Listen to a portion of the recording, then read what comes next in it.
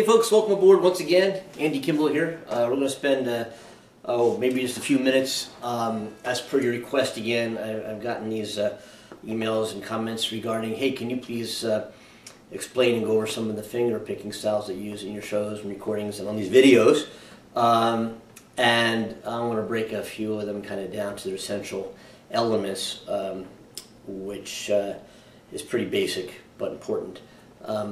The finger picking styles and techniques and strumming and combinations thereof that I use evolve on their own. There's no particular rhyme or reason. The songs kind of take a life of their own. They evolve and they go, and I just hang in there and stay with it the best I can. But basically, most of the finger picking styles that I use are evolved and come from the basic foundations of the Travis style finger picking. That's some of the styles that you hear some of Lightning Hopkins and some of the blues players back in the day kind of just really capture the basic elements of the blues in terms of the delivery of the rhythm of the blues through their picking styles. And that's what I'm going to kind of go over with you now.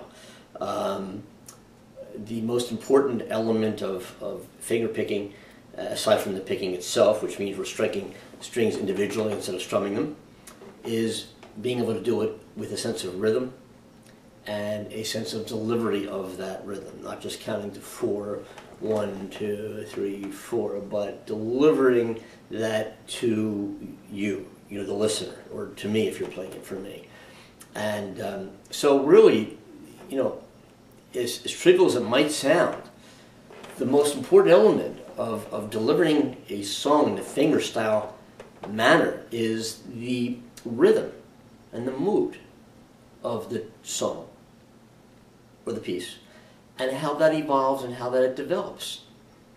And when you see different types of complexities and styles and techniques and fast notes, is it really the notes and the styles that are so wow? Or is it the fact that rhythm and how they work within the rhythm of the song to accentuate the song and lift a certain part of that tune up and capture you, and that's where you find that, oh wow, that's really cool. Is it really the fact that the finger work on the fret and the fingerboard is so complex and amazing? Well, sometimes it's more complex, of course it is. There's more complex guitar pieces than not, of course we know that. But basically, even those complex parts, what makes it work is not the fact that you're playing this really neat complex chord or progression, but it's the delivery of the rhythm, whether it's a syncopated or off sync or whatever it is, whatever that rhythm might be, a 4/4 or a waltz or anything else, any combination thereof. It's that delivery that makes it work. All right, so that's what we really need to focus on when you're starting to learn, develop, and improve upon your finger picking technique, whether you're an advanced player or you're just starting out day one. All right, sense of rhythm, counting to 4 in a 4/4 tune, which is a basic song, 4/4, is so important. And it's not something you really learn. Here I am showing you that, hey, you got to really know how to count to 4. It's something that you begin to feel when you're playing music, and you've got to zone in and key in on what you're really doing when you're playing. Am I just strumming the guitar, or am I trying to mean something when I play the guitar? I want it to mean something to others when I play the guitar, or the piano, or the saxophone, wherever it might be. Okay, getting back to what we're supposed to be doing, which is that finger picking style. But I just want to let you know that the central of the finger picking style, even if you're strumming, is being able to do so consistently. Even if the rhythm changes in the song, it's still consistent. Okay, so we're going to use a typical blues 1 2 3 4 1 2 3 4 EAB7 to kick this video off, E chord, A chord, 2nd fret, 3 fingers in a row, B string, G string, D string. The B7 chord, 1st fret, index finger, D string, and then on the 2nd fret, A string, 2nd fret, G string, 2nd fret, E string, right? Or on every other one on down 2nd fret, okay? Your B7. I'd also like you to be able to do with the B7, take this 3rd finger and put it on the bass, rotate back and forth, and so you get, watch.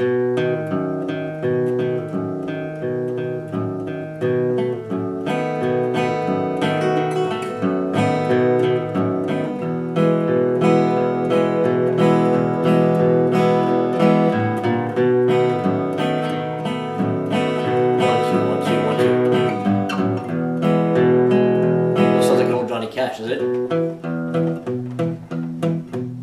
don't get me started. Okay, let's count to 4 together, all right?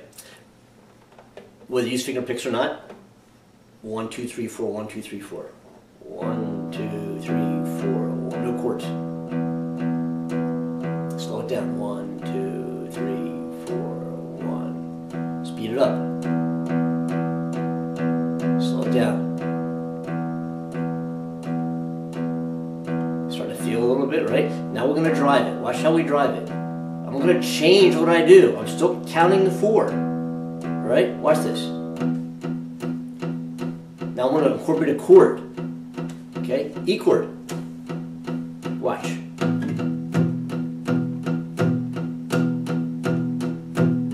Now I'm going to start to rotate my thumb from the E string to the D string. Watch this.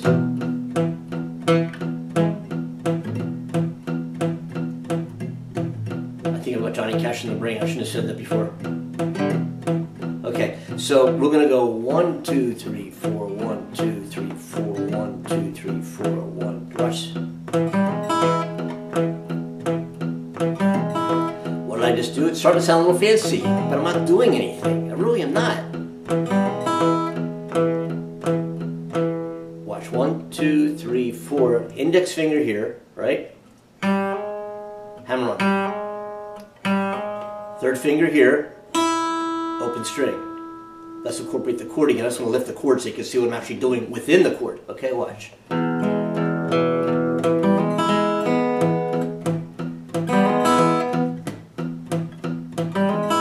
I want to put my pinky finger on the second fret of the B string and take advantage of that 6th sound, and watch how I do that.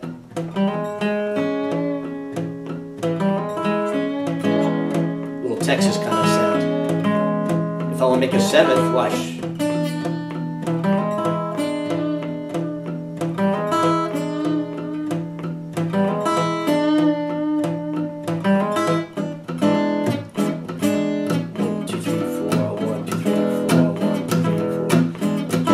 Different effects. I'm going to close it. 3, 4, 1, 2. Now I want to open it. Watch.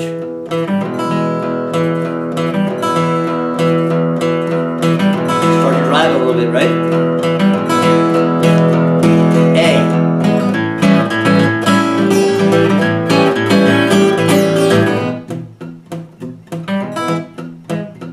A.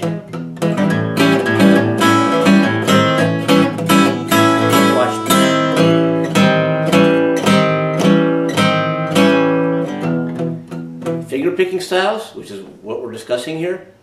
1, 2, 3, 4, 1, 2, 3, 4, rotating. That's all I'm doing. That is, honest to God, all I'm doing.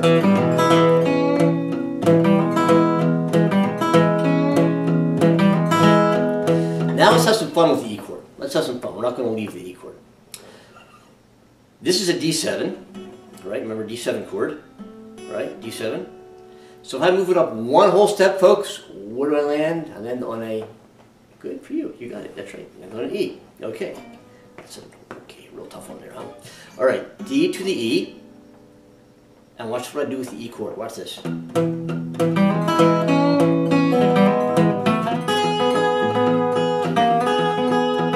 Thumb, 1, 2, 3, 4, 1, 2, 3, 4.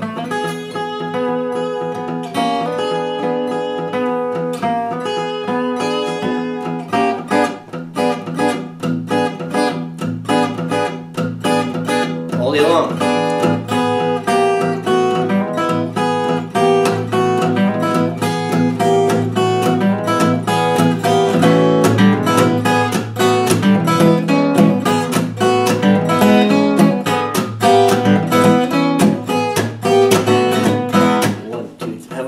Have I stopped doing 1, 2, 3, 4 since I started this video? I haven't, have I?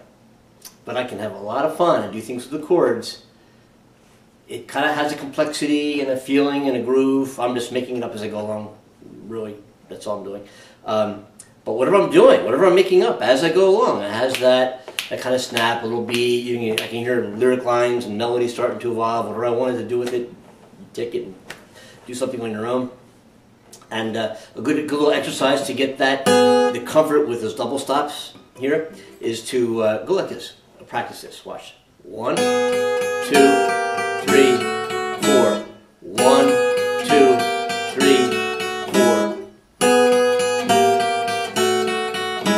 Okay. Then this. 1, 2. Open. Open E. Watch this. 2 strikes of the notes. 1, 2, 1,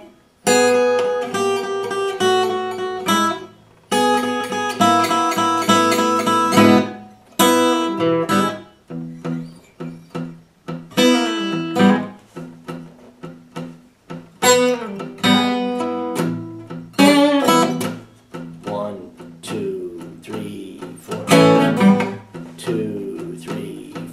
You get the idea? Okay, 1, 2, 3.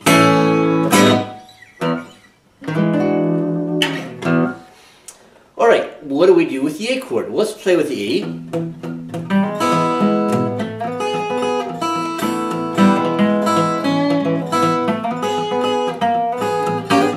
A.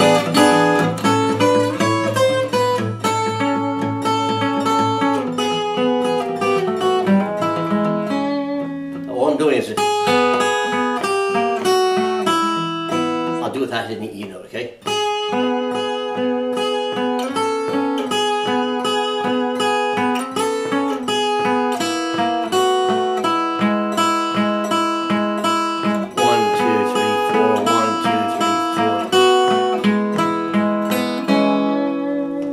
A, okay, 5th fret, 1st finger, 6th fret on the G string, 3rd finger.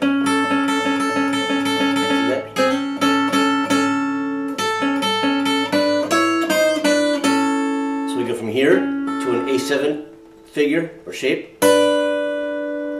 Keep the A7 figure, move it up 2 frets, back down 2 frets, and back to the A.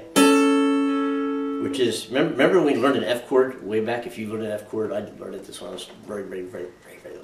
I just remember how much it hurt, oh boy, that little bar and stuff. So really what we've done is we've taken that basic, essential little beginning F chord and just kept this note and this note. And here's my F chord now. Here's my G chord. Here's my A, my B, C. And then my E, A, E. We incorporate it like this. A. Watch this, I do with the minor. Okay, A.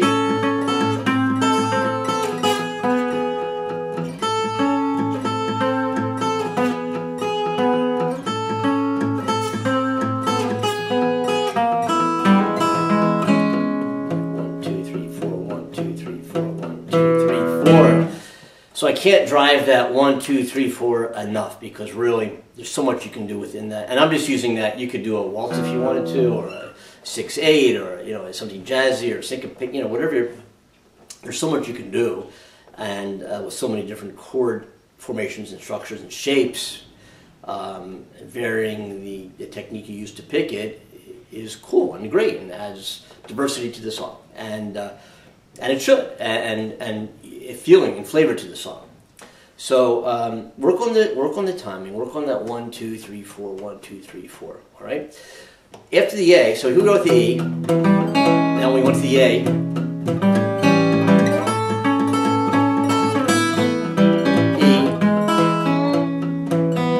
Remember the B7 I told you at the beginning of the video? 1, 2, 3, 4. 1, 2, 3, 4. 1, 2, 3, 4.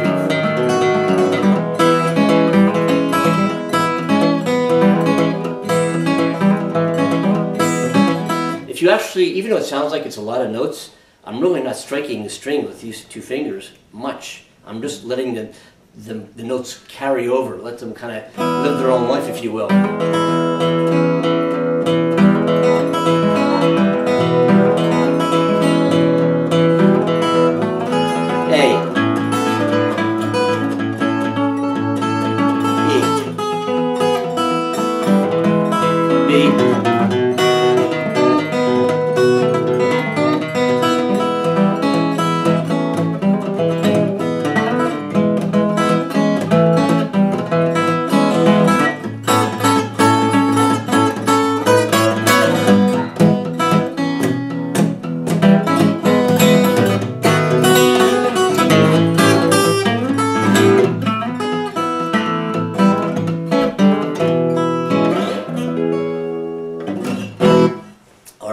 2, 3, 4. I'm getting tired of hearing myself say that. I hope you've learned a little bit about that. Basically, this finger, this is all I'm doing. Okay, so practice that. Practice that with the E, practice it with the A.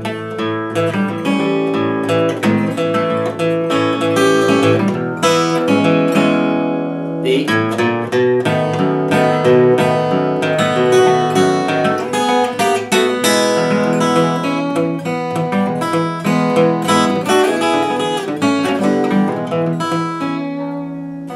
Remember, this is D7 and this is E. Okay, work on that. Work on this. Try putting your thumb. You're sitting back here, right? Use your thumb on that A note on the 6th string. So you can like this. And matter of fact, on the B, back to the A, then E.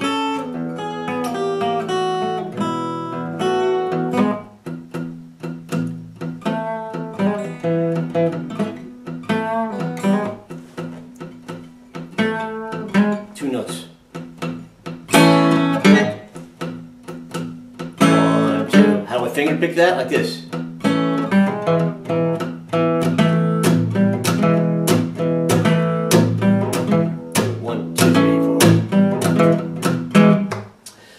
All right, have some fun with that, folks, and I'll do some more.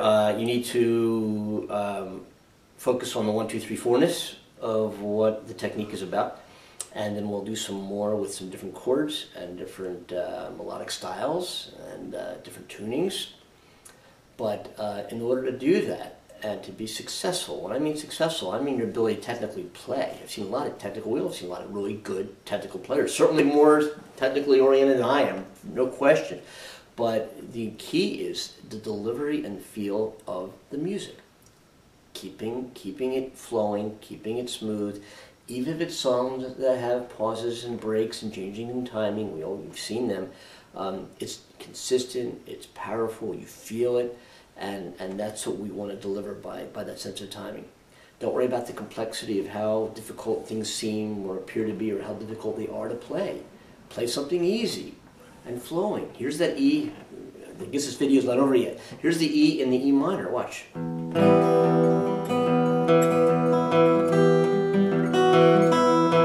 minor. B7. E minor. 1, 2, 3. A minor. B7.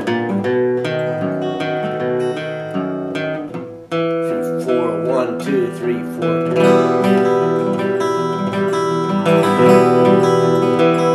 A minor. Hammer on. Listen to the sound. Floating openness. Back to A minor. E minor.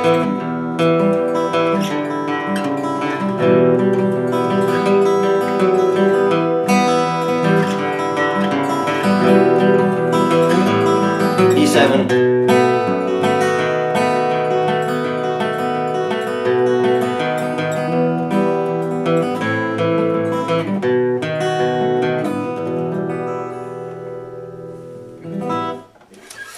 Have fun with this, folks. I hope you come back and do this again sometime soon. AndyKimbel.com is the website. The latest recording is Blues in the House. That's a collection of various live recordings, some of which were kind of edited and so forth in the studio, but still fun. You know, songs I've been doing for 20 some odd years in this career. And download it. You know, go take a listen. And when you hear it, now you know kind of what I'm doing throughout that whole recording in terms of the finger picking style and the songs. All right, have fun with this, folks. I hope to spend some more time with you soon. You take care and look forward to your comments. Please like this video. Check out my other videos. And we'll look forward to seeing you soon. I'm out for now. Take care. Thanks for watching.